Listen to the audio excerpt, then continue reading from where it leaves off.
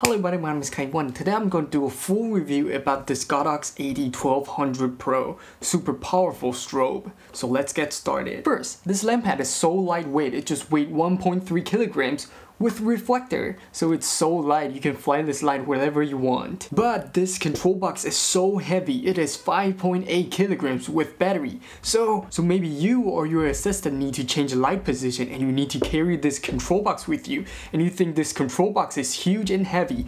You can take away the battery, and this control box is easier to carry around. This huge battery, it's easy to take it out and put it back in. All the buttons on the control box are backlit, so it's easy to change the settings in the dark. And I really like Godox to show you the T.1 flash duration. It's easier to know how fast the movement you can freeze. On the control box, you can choose between two different power step display, depends on your needs.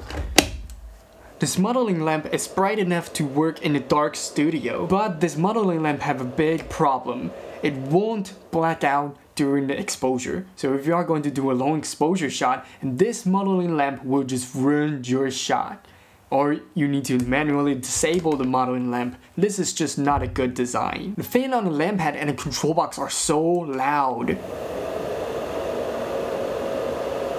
They will just keep spinning after you turn the power on. You cannot turn it off manually. This cable length is 3.5 meters, but if you damage this cable, you cannot change it by yourself because it's stick with this lamp head. So if you damage this cable, you need to send the whole lamp head to someone to fix it. This connector is easy to connect and remove, and this connector style is pretty much identical to the bronze color system. I like this angle adjust design because they put the lamp head in front of this break-in system, so it's easier to tilt this light with the huge light modifiers. This break-in system is kind of hard to lock and release, but it's tight enough to hold those heavy modifiers. And I know lots of users ask for the umbrella holder, so the umbrella holder is over here. This Bowens mount is tight and secure. It's easy to connect and remove different light modifiers. Next, we're going to test the color temperature and the light output. Is it consistent or not? Let's find it out. I shoot 100 photos with the same exposure, and I set the strobe to 3 different power settings: full power, 1/16, and 1/256. At full power, the color temperature is plus and minus 26. The gray and magenta shift is around 10.6%, and we missed 5 photos during the test. The color temperature is already super stable, but the gray and magenta shift is kind of crazy. The color just keeps jumping around. So next, 1/16, color temperature plus and minus 24.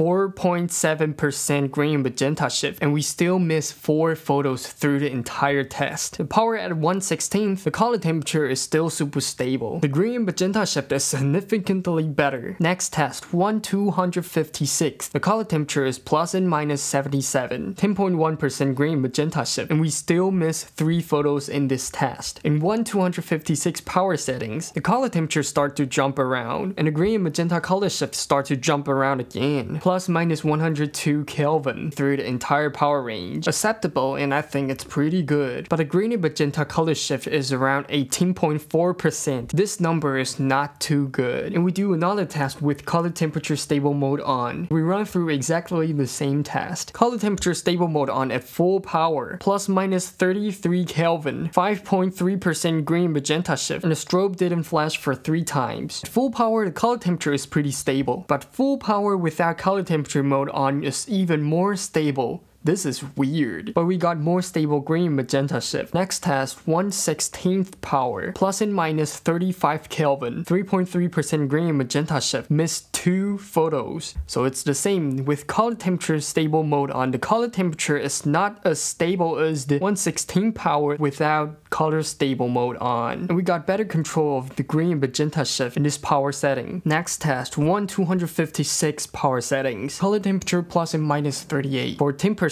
gray and magenta color shift, and we still missed 2 photos. At this minimum power settings, the color temperature is much more stable compared to the minimum settings without the color temperature stable mode on. But the gray and magenta shift is even worse. 14% of gray and magenta shift is kind of unfortunate. With the color temperature stable mode on, the color temperature is plus and minus 68 through the entire power range. The gray and magenta color shift is 16.7%. So with color temperature stable mode on, the color color temperature and the grain magenta shift is just a little bit stabler. Next test is the flash duration test. So in 1/8 power settings, it's impossible to freeze the fast motion like the water drop. Photo looks pretty blurry. At 1/16 power settings, it's a little bit better, but it's still kind of blurry. At 132, we finally got super sharp photos, but we are just using 37 watts of power. So I check out other competitors like Broncolor's. The Broncolor 800 watt strobe even outperformed this 1200 watt Godox. And if we turn on color temperature stable mode, it will be even worse. We lose another 2 stops of light with the same flash duration. I make a little graph to show you guys the flash duration compare the Broncolor Zero's 800L with the Godox 1200Pro. So if you're going to freeze some super fast motion, maybe Broncolor will be a better choice. Okay, so this is the end of this Godox AD1200Pro. So if you think this video is helpful,